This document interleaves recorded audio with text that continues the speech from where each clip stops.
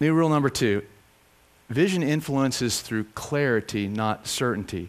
Now, you may have been exposed to what we refer to as strategic planning. You don't hear a lot about that anymore, but it's still out there.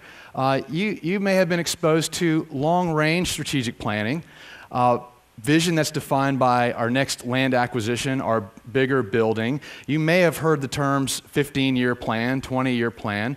And what we're saying here is we're not throwing planning under the bus, but you know what we're saying is the 5-year plan is now dead.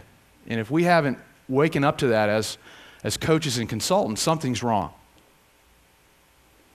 As Perry Noble, pastor of a fast-growing church in South Carolina, says, look, in Acts, man, they didn't have a strategic plan. God showed up and something big happened, but it wasn't about trying to predict the near future.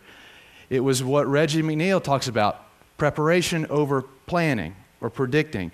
And we want to introduce this importance of clarity and how clarity touches every facet of these words and principles you're going to hear. We're talking about urgency. We're talking about guiding coalition. You hear all these key aspects of the nuts and bolts of turnaround. And what I'm saying is the center of all that, the key cog, is a clarity cog. Where are we pursuing clarity? What is the most important clarity for us to find? Clarity does a few things, leaders. Clarity makes uniqueness undeniable. Clarity makes direction unquestionable. Clarity makes work more meaningful. Clarity makes focus sustainable. Clarity makes synergy possible. And our turnaround churches are miles away from feeling a sense of synergy. Clarity makes leadership credible. Clarity makes the future and makes uncertainty approachable. Clarity makes enthusiasm transferable.